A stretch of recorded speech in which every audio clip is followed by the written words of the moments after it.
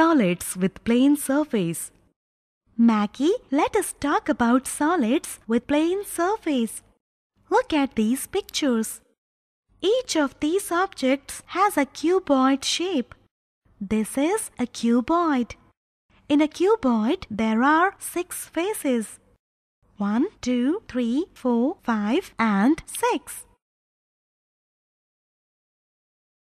The 2 faces of a cuboid meet at the edge.